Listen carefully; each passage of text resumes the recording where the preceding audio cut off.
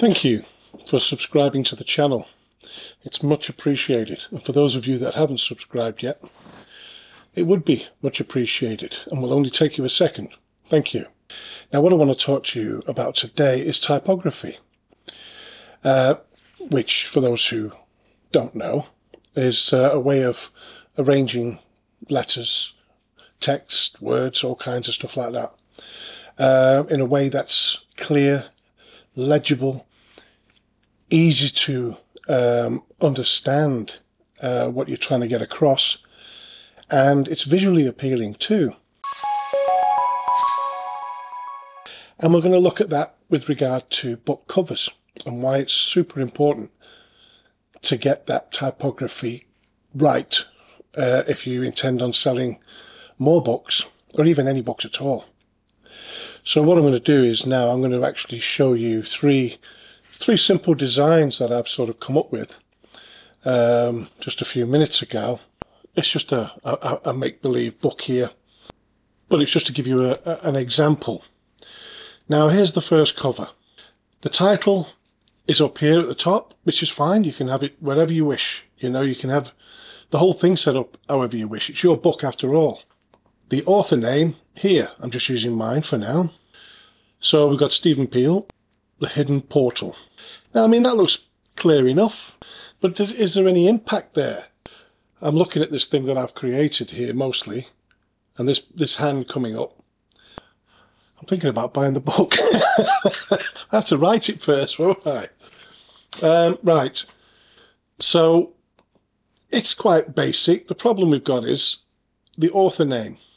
It's right up there, out of the way. It's hard to read, you know. And what people want to be able to do is, while it's up on the bookshelf or on Amazon or on the internet or whatever, they want to be able to see instantly what the title is. Give them an idea of the book. They want to see, some people, who the author is, or that there's an author at all. You know, they want to see the details. They want some information. And if it's all muddled up and the fonts are all over the place, then it can be a bit off-putting. So what I would change here is, I mean, the title's fine, maybe up a bit more into the dark, with it being quite white. And I would use the name. I would make that simple text, like an Arial, or even a Times New Roman for that. Just something so that I can actually see, but I'd make it bigger. You know, there's really no point in hiding away. So let's have a look at another one.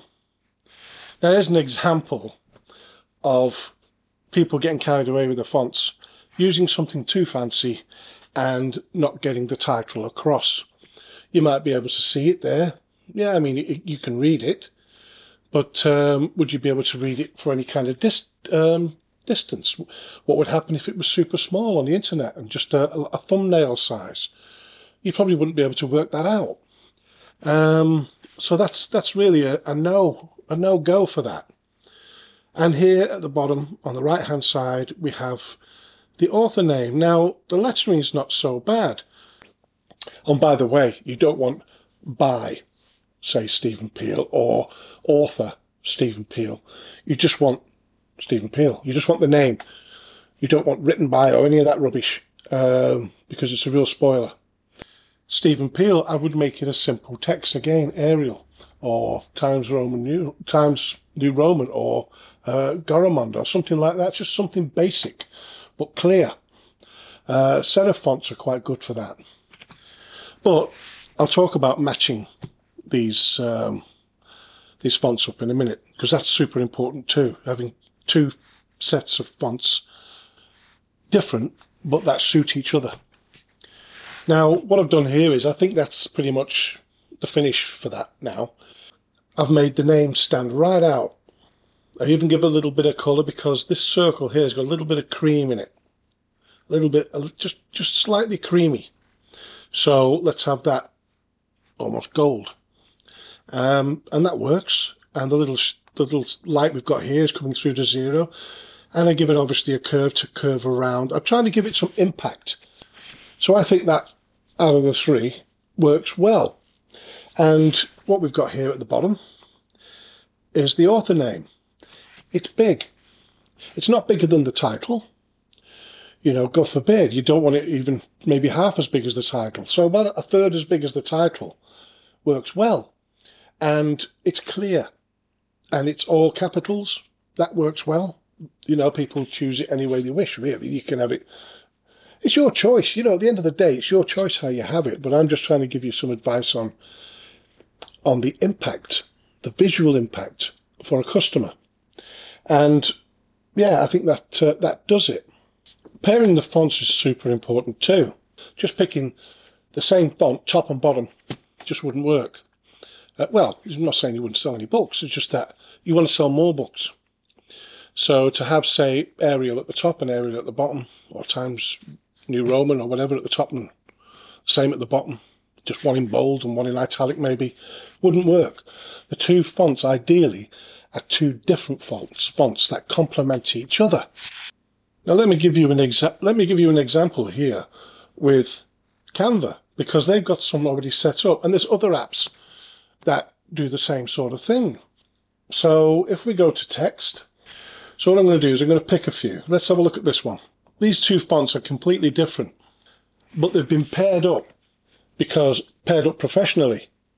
And again, in this particular instance, they've gone for all capitals, and Sanchez is the font for the bottom here, and League Spartan for the top. Now that means nothing to me, and it'll probably mean not a lot to you, because we don't really care about that. We just want to know what's right, don't we? What works. But that kind of works. It's not bad at all. Let's pick a different one. Look at that. Happy Valentine's. Just make it a little bit more visible. You know, it's a nice fancy text, but clear at the top, or for the title, whichever way around you wanted it. You could have it upside down. You know, you don't have to have your name always at the bottom. And again, it's nice and clear, simple text, or simple fonts for what would be the author name. And we'll go for one more before I carry on. James and Katie invite you to. Simple text at the bottom, anything you like, as long as it's nice and clear, for the heading or the title, or for whatever it is you're using it for. So you can see where I'm coming from now, can't you, with it? You might not always be using this. Canva, you might use something else. You might just want to use Word, and you might want to find the best fonts for it. So what have we got for that? Right, what I'm going to do is I'm going to go to fontjoy.com. That's fontjoy.com. It seems quite simple enough. Click Generate, this one, to create a new font pairing. And the lock button here to lock fonts that you want to keep. You can change what it is you want here. So if I put the hidden portal, and I can generate, okay, I can move this along to balance the contrast between the two. I can generate, see what happens. Generate, let's have a little stab, see what else looks good. That looks good. And if I click on that, it tells me what the font is. Designed by Christian Robertson. And these are all the fonts with different styles. Light 300, Light 300 italic, regular, 400 italic, bold. These are all different styles for the same Roboto condensed. Right, okay, just close that again. So that's the title. This one here is Libra Franklin. I click on that. It says About. Libra Franklin is an interpretation and expansion of the 1912 Morris Fuller Benton classic. Sounds like a card, doesn't it?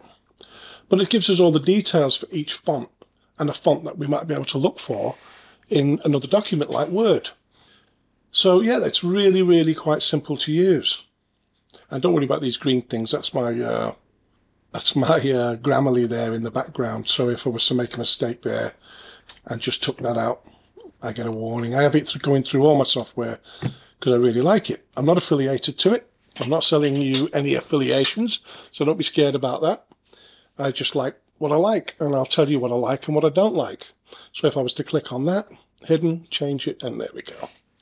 And can we change these about a bit? We can hit that button there. That looks like a graphic equalizer next to the lock.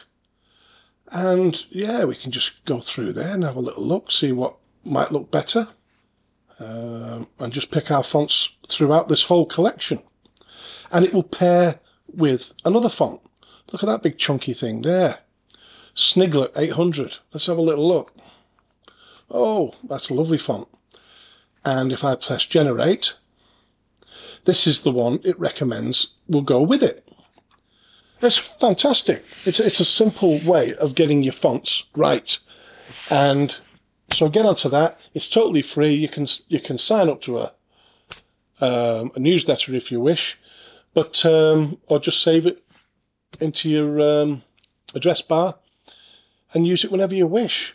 But it's giving you everything you need. This text here at the bottom would be what it considers a good idea in the document itself, to go with the title and to go with the author name, or to go with the chapter names. You know, so it's fabulous. So these three fonts together could be the whole three fonts I want to use for my book. So I hope that helps with your titles, your author name, and maybe even the content font. So keep it clear. Don't hide it with the. It might be a beautiful, stunning image you have on the cover, but don't let it get in the way of the title. People need to see it from a distance, and don't clutter it. Don't hide it away. Make it stand out simply, and that goes for your author name. Don't be shy. Put your name out there.